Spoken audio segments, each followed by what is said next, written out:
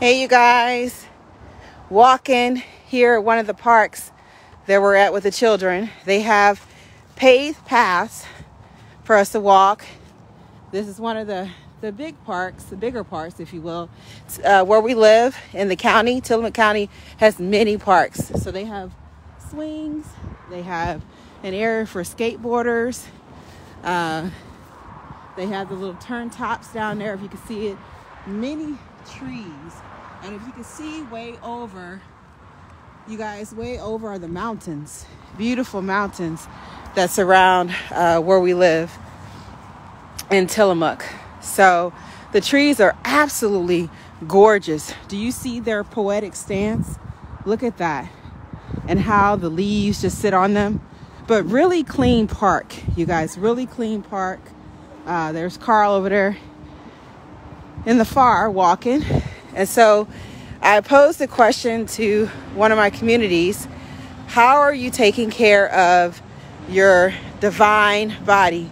Hey, Gwen, how are you taking care of your body? That vehicle for your message, your divine message. Okay. And so I was telling Cam, he's on a turn top.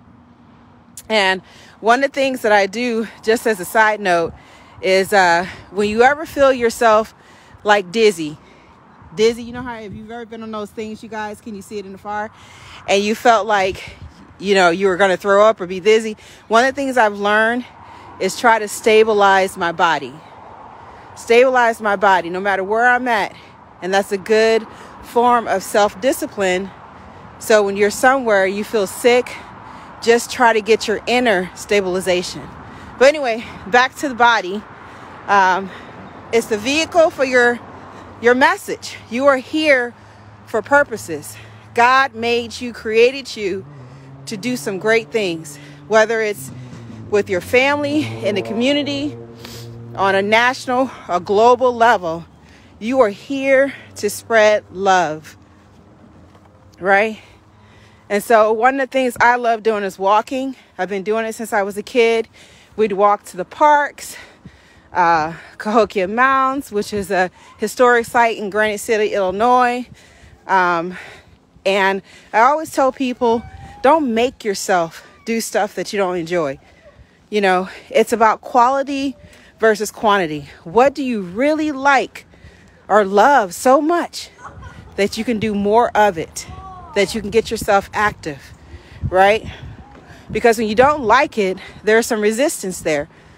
And I think your body is prone to hold on to fat, to hold on to extra stuff because you don't want to do it. So find out what you love. Do you like walking? Do you like swimming? Do you like dancing? You don't have to join a club to walk, to dance.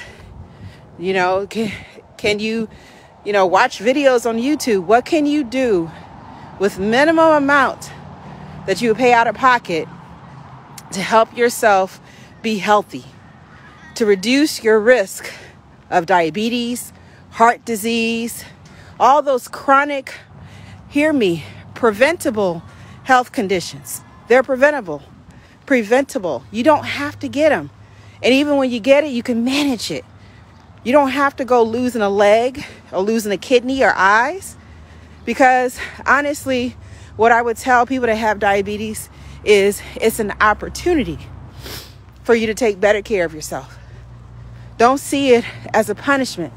See it as an opportunity to say, oh, I need to make sure I watch what I eat.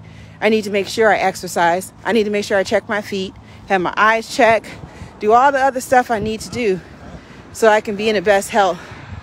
There go that man. So you see that man? Keep an eye on him, you guys. He messing with me.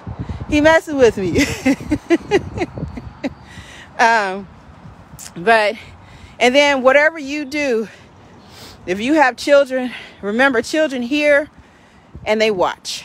They observe you. They see what you're doing. So you can tell them to go and be healthy, be fit, all you want. And they're going to say, you're not doing it. Because I said it. People that would say stuff to me and wasn't doing it themselves, you're not doing it, so why should I do it? But you do it because you love yourself. You take care of your body because you know your life has meaning. You take care of your body because you can't go in the closet and get another body form for tomorrow and the next day. What you have is what you have. So why not just take care of it? So another last look. Look at that beautiful tree, you guys. Beautiful tree. When I would I would sit on my porch when I was a kid in Eagle Park, Illinois. And I look at one of the trees across the street. And I see how no matter what the weather was, it was able to regain itself. Its leaves, its beauty, its poise. And I think that's how human beings are. We are from nature. And we can learn a lot from nature. And trees taught me how to maintain posture during the storms, life storms. You know, that there's a season for everything. And just keep on living. Keep on living. So anyway, I just walked a mile. And so just want to touch base with you. What do you like doing? Do it. A little bit at a time. Keep doing it because you're worth it. I'll talk to you guys later. Have a fantastic weekend. Just pass another beautiful tree. And take care of yourself. All right. Bye-bye. Go ahead and tell everybody I said hello. Talk to you later. I need to call you